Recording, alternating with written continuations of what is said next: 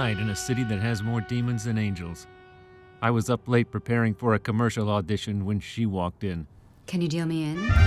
Gorgeous, glasses, a sexy siren who makes men apply for a library card. She was a smart-looking broad, the kind that makes men want to read in bed. Not gonna ask how you got in here. Mike Stone, I presume? Sure, baby. I'm whoever you want me to be. I have a dream, Mr. Stone. And word around the library is you're the man to see. Librarian, huh? Mikey likey. I work as a librarian, Mr. Stone.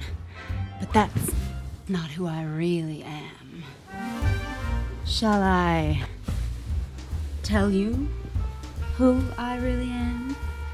Or shall I do a little less telling and a little more showing? Show me, baby. Show me everything you want. That's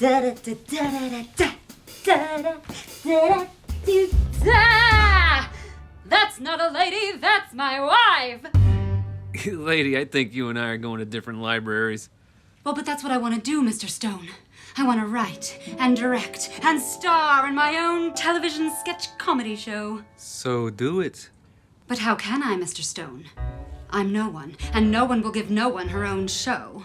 Look, lady, just get a camera. I have a camera. Then get some people together, write some sketches, film them, put them online. I can do that?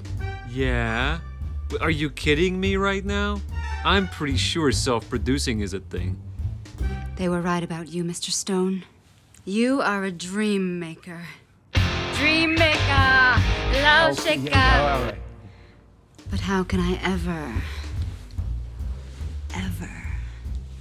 repay you, Mr. Stone? Lady, I'd tell you, but you wouldn't do it. They never do.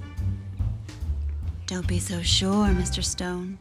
Librarians aren't all books and shelves and overdue fines. Frankly, I'm getting tired of doing self-checkouts. Actually, doll, I kind of like it with the glasses on. Or off. Off. On, it doesn't matter. Oh, it matters, Mr. Stone. Off and on. It's a hell of an idea. It's gonna be my first sketch. I think that broad's about 2 jokers short of a full deck. A moonlit night in a city with more demons than angels. Some go to gin joints, some go to church. But from now on, I'm checking the library.